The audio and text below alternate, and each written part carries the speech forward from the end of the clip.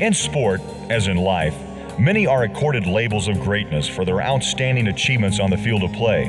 In this day and age, it seems as if they come and go with an ever-increasing frequency. But there are those whose exploits are reserved for the history books, whose achievements vault them above and beyond greatness onto a pedestal reserved only for legends. Arnold Palmer's ability to carve out a round of golf with the skill of a surgeon has placed him side by side with the most legendary players the game has ever known. As a youth, growing up in the small western Pennsylvania town of Latrobe, Arnold learned the game from his father. He found early success as a young amateur.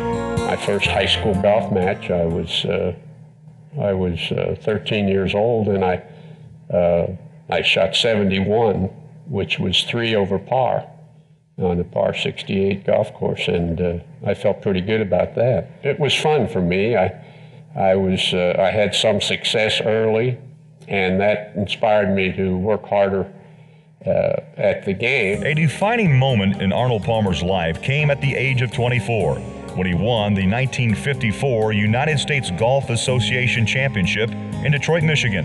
And of course, that was sort of a turning point for me in golf, to win the amateur, to have the confidence that I needed to turn professional. So shortly after that, I turned pro and started my professional career. Shortly after winning the USGA championship, Arnold met and fell in love with an attractive 20-year-old woman named Winifred Walzer.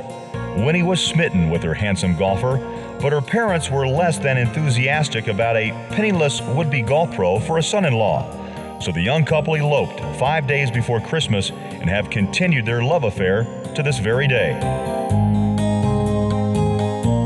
In the spring of 1958, Arnold paid a visit to Augusta and left with the first of his 4 Masters titles.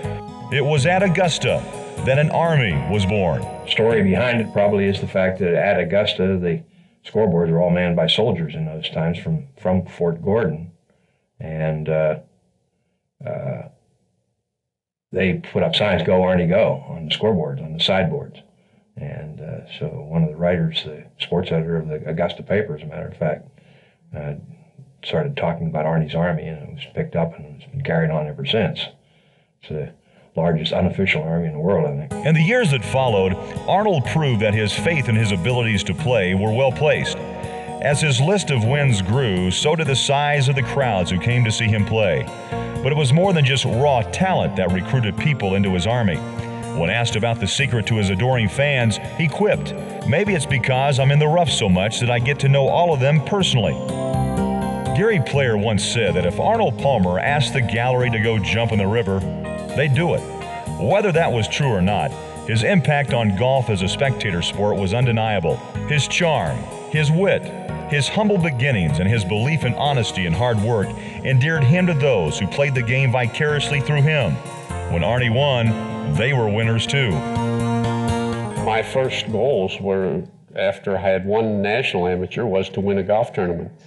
And I was a short-tempered guy. I had, like a lot of young people, my temper maybe cost me a better start than I had the first year. As we made that northwest swing and back to Toronto, Canada, in August of 1955, where I was playing very well, and thought that I was disappointed that I hadn't won a golf tournament up to that point, and was very fortunate to have everything come together in the Canadian Open, and I won that. And as I have lived through my professional career, have found that winning that golf tournament, and particularly that one, the Canadian Open, has meant a great deal to me through the years. And you say, well, majors, the Masters, the US Open, the PGA, the British Open are important.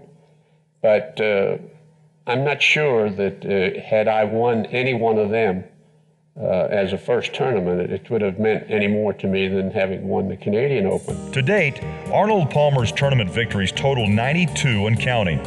The competitive fires burn as brightly today as they did years ago, as a young boy stepped up to the #1 tee at the Latrobe Country Club, and par was his opponent.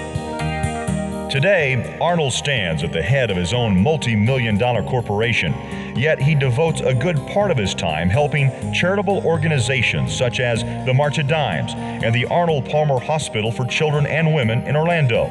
When asked about heroes, he mentions names like Charles Lindbergh, Dwight Eisenhower, and John Wayne. But whenever golf and hero are mentioned in the same sentence, you can be sure the name of Arnold Palmer will be in there too.